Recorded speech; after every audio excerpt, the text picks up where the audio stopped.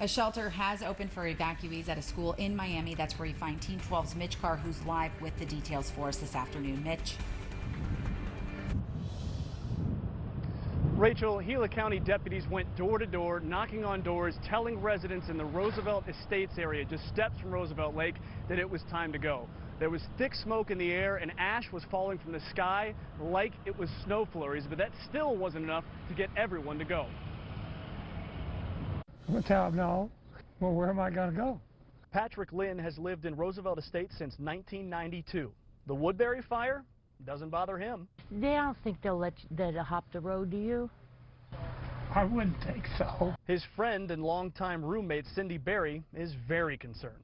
It's scary, you know, like I said, especially when you don't drive and you can't run. You know, what do you do? Cindy wants to get out of the area and get somewhere safe.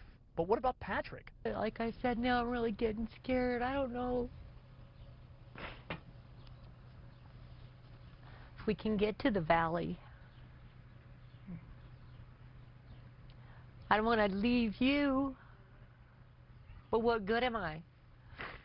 At the same time Cindy and Patrick were speaking to us, Gila County deputies were telling their neighbors it was time to go. Patrick just hopes firefighters get the job done. And I don't know why they're not. I haven't heard an airplane one or a helicopter. So they're not fighting it very good. And still, they sat, because going their separate ways, even for a wildfire, was just unthinkable. I would hate to be gone and wonder what was going on here, you know? So where you see that American flag fluttering, the smoke behind that, that's pretty much straight north down State Route 188. So that is toward Roosevelt Estates, where those two folks were living. Cindy and Patrick will be hoping that even though the smoke has reached their area, the flames do not. Reporting live in Miami, Mitch Carr, 12 News.